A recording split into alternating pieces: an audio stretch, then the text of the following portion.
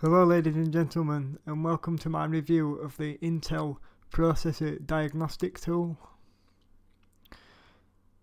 So the purpose of the Intel Processor Diagnostic Tool is to verify the functionality of an Intel Microprocessor or CPU. The diagnostic tool checks for brand identification, verifies the processor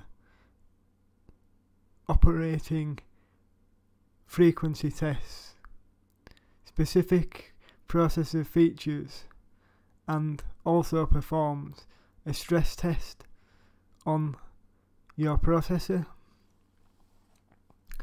This software is available in both 32 and 64-bit binaries on all versions of Microsoft Windows, starting at Windows 7 all the way up to 10, as well as Server 2008 and Server 2012. If I scroll down, there's also a long list of all the processors that are supported by this diagnostic tool. So we have server-based CPUs as well as desktop ones as well. So we've got low-powered Atoms all the way up to Celerons, as well as your i3s, i5s, i7s. And then if I go back up to the top, we've got your Xeon based, which are server based CPUs. I'm now going to download the executable and show you how to run the diagnostic tools on your Windows machine. Now that the software has finished downloading, I am now going to install it. So first I'm going to double click on the executable file, then I'm going to click Run. Now I'm going to click Install. I'm going to accept this user account control, so I'm going to click Yes.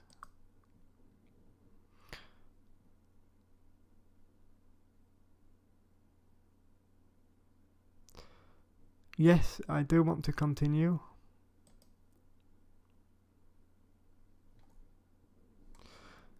And the files are now being prepared to be installed, so I'm now going to click Next.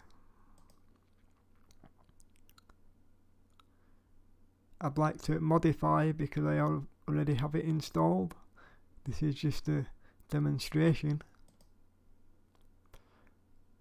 Next. Yep, next. Yes, I do want to allow this user access control again. And finally, the installation has now been completed, so I'm going to click Finish. I have now got the Intel Processor Diagnostics Tool running on my Windows machine. So let's take a look around the interface. System info and CPU features. So under the system info, we've got one processor which has been detected, which is correct. The processor name is Intel Core i7, which is a 2600 CPU, which is a second gen Sandy Bridge processor, which is about 8-year-old now as this recording, and it currently has a default clock speed of 3.40 gigahertz. Then we have some more processor information, processor usage, number of physical cores, which is 4, which is correct because it's a quad core. We have number of logical cores, which are 8. Then we've got CPU temperatures, which have not been run yet. Well, it was partially run because it automatically runs the software. The diagnostics tool runs the stress testing as soon as you run the software, but I stopped it. So it's sort of made a start of a maximum temperature of 44 degrees C and 38 degrees C. Then below the temperatures we've got graphics card information, which is a discrete graphics card. In my case it's an Nvidia GeForce GTX 1050 Ti, which is a non-Intel GPU, which is true. The graphics tests have been disabled currently because it's not being run. The operating system I am running is Windows 7 Ultimate 64-bit. It also tells you the current BIOS version of my motherboard, as well as the system serial number. Then next to the system information tab we have the CPU features, which lists all the things that are featured in the processor, and these features are also going to be tested as well during the diagnostics test. Then next to this panel we have the results panel, which just tell you what features are enabled and what's passed, but I'll show you that in greater detail once I've run the test. Then next to results we've got config, so you can basically run various different programs and stress tests,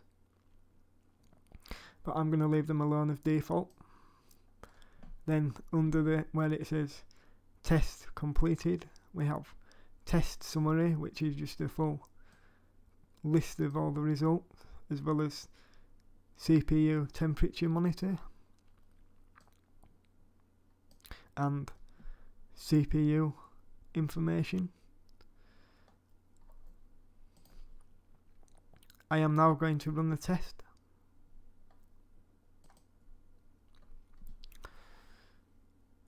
As you can probably tell, this is going to take quite a while due to the fact that my CPU is 6 to 7 years old and it's not the most snappiest thing in the world. So what I'm going to do, I'm going to leave this running for a little while, and then I'm going to do a cutaway to the results, so you don't have to sit all the way through the test.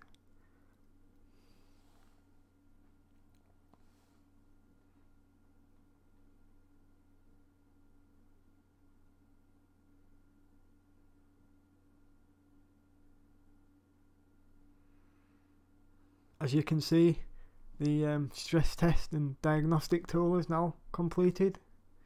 So let's go back to the interface and have a look at the results. So we've got system information, which is just exactly the same as before. We've got CPU features, so it's basically telling me what features are enabled and what are disabled. So these are them here. As I say, not all the features are going to be current due to the CPU being 7 years old. Then here we've got the diagnostic tools results test, or results to the test I should say. So all these things that have been tested for, it's come back and passed with flying colours. Then down here where it says test summary, we've got all this information here.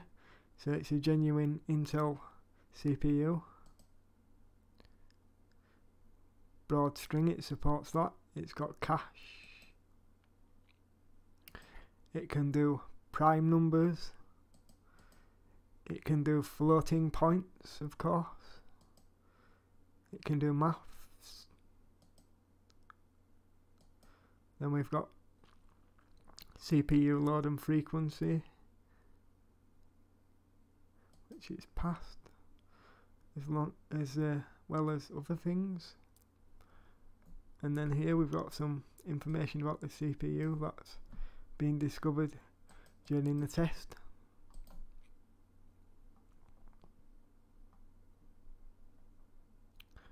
And that's pretty much it. That concludes my review of the Intel Processing Diagnostic Tool for Windows.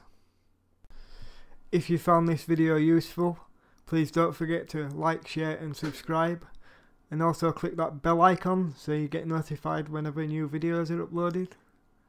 Thanks for watching, and I'll see you next time.